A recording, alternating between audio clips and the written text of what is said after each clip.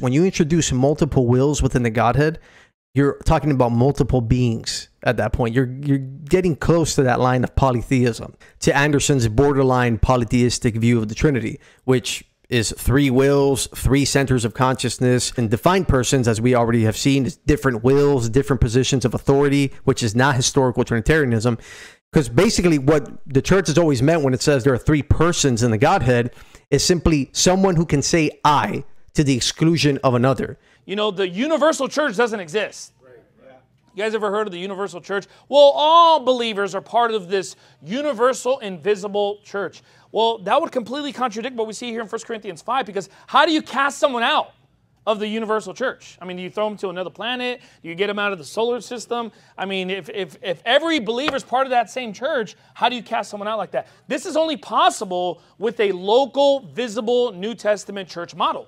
The question is not when did the church start, because there's no such thing as a universal church, which is exactly what the Catholics believe. They believe that there is a universal, we're all part of the church, right? There's a universal church.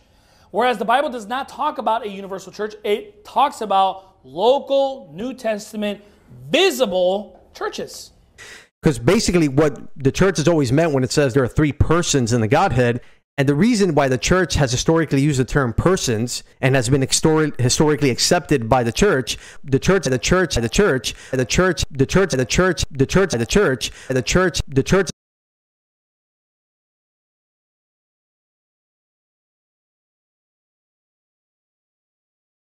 are we going to do about this? Like, what?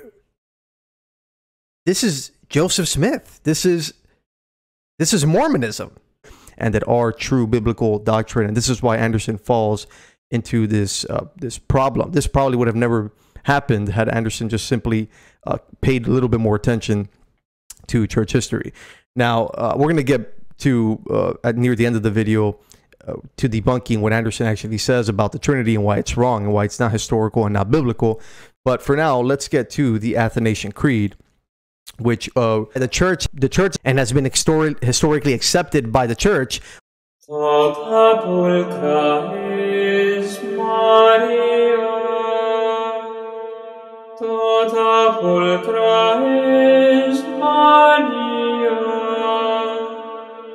That is not what that is not how you distinguish between the persons. Therefore, the distinction between the persons in the Godhead are not wills or powers or hierarchy the way Anderson describes it, but rather it is the eternal relations of origins, as we went through we went through in the last podcast. What is it? The Father is neither begotten nor proceeds from anyone. The Son is eternally begotten of the Father before all ages. He didn't start being begotten in a point in time. He's eternally begotten. The Son of God, who's in the bosom of the Father, he hath declared him. He is begotten. He is eternally begotten. Not begotten at a point in time, but begotten from all eternity and always will be begotten. Now, another way to prove this very important doctrine of the eternal generation of the Son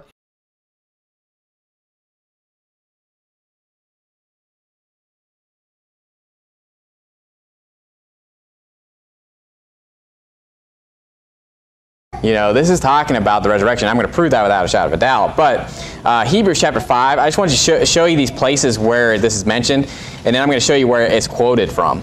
Because in Hebrews chapter 5 and verse 5, it says, "So also Christ glorified not himself to be made a high priest, but he that said unto him, Thou art my son, today have I begotten thee." So notice that there's a specific time in which Jesus was begotten.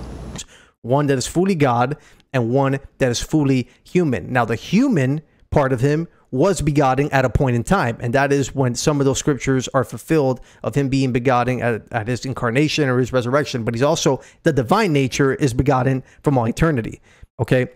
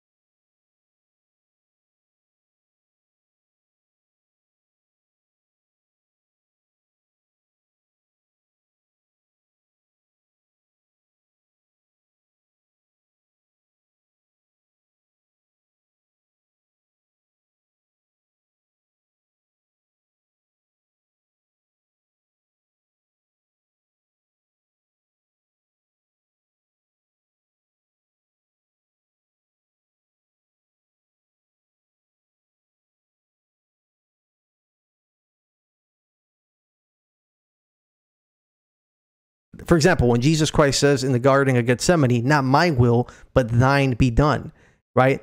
One is submitting unto the other. The Son is submitting unto the Father in that instance. And what is the result? Two different wills. Even if they're agreeing, even if the Son's agreeing with the will of the Father, there is two different wills. Not my will, but thine be done. When you introduce multiple wills within the Godhead, you're talking about multiple beings. Now you might be saying, wait a minute, you just debunked yourself. The Son is saying there, not my will, but thine be done. He's submitting unto the Father. We'll get to that. We'll get to what that actually means. But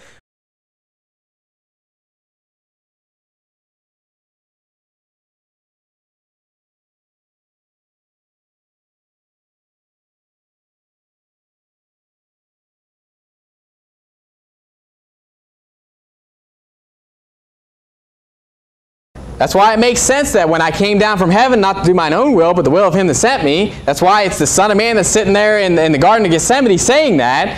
He is God. He is God the Son saying, I'm not going to do mine own will, but the will of him that sent me. And by the way, that's the only way that you really have true love is if you have your own free will. And the Father loves the Son, and the Son loves the Father. And if you don't have separate wills, you have robots. You don't have true love if you don't have the choice to actually love somebody. But go to John chapter 17. John chapter 17.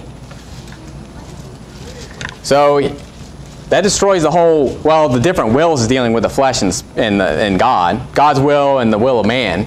Well, that's destroyed because he says, I came down from heaven not to do mine own will, but the will of him that sent me. So he's clearly talking about his deity coming down from heaven. But here, what is Calvin saying? No, this is the human nature and speaking to the divine nature. So there are two wills here. There's the human will and there's the divine will. And lastly, this is Calvin's commentary on 1 Corinthians chapter 11.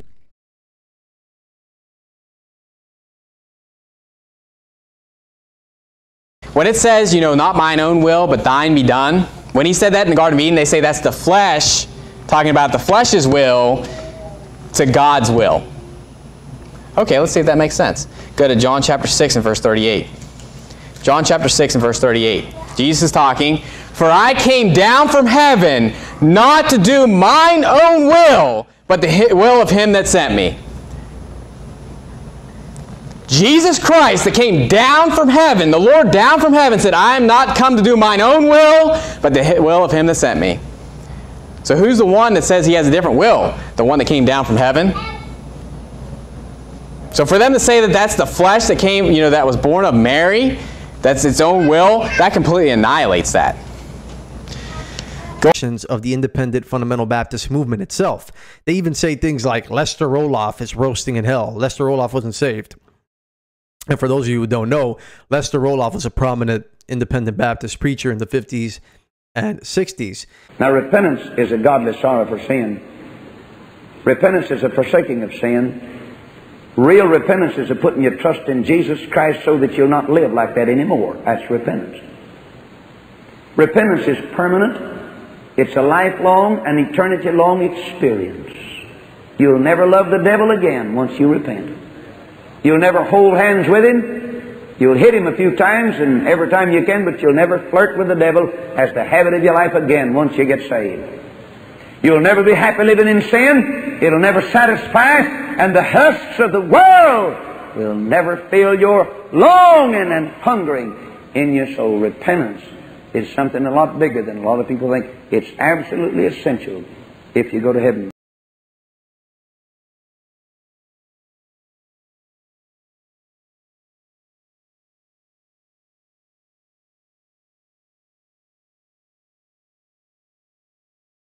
The mother's going to give an X no matter what, but if the father gives a Y, now it's going to be a male. How is Jesus Christ, the man Christ Jesus, without a father?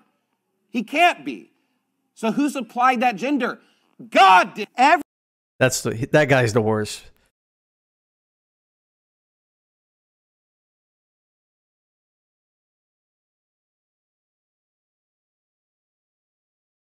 Now, when it looks to the Son, we have a clear definition of a separation of wills. Luke 22, look at verse 42. Saying, Father, if thou be willing, guess what? If you're willing, that means you have a will. You could never be willing without a will. Remove this cup from me. Nevertheless, not my will, but thine be done. So notice Jesus says this is a difference of wills, doesn't he? Go to John chapter number 6. John chapter 6. Now, what I've heard from liars, heretics, and false teachers is they'll say, well, the two wills there is Jesus' flesh and his spirit. But you can't separate those, number one. Number two, I can prove to you that's not what he meant. Okay? It's not what he meant. Because look what it says in John chapter 6, verse 38. For I came down from heaven not to do mine own will, but the will of him sent me. So notice, when he was in heaven, he didn't do his will. He did the other person's will, which is the Father's will. But in heaven, he wasn't flesh yet, in that sense. He was made flesh through the Virgin Mary.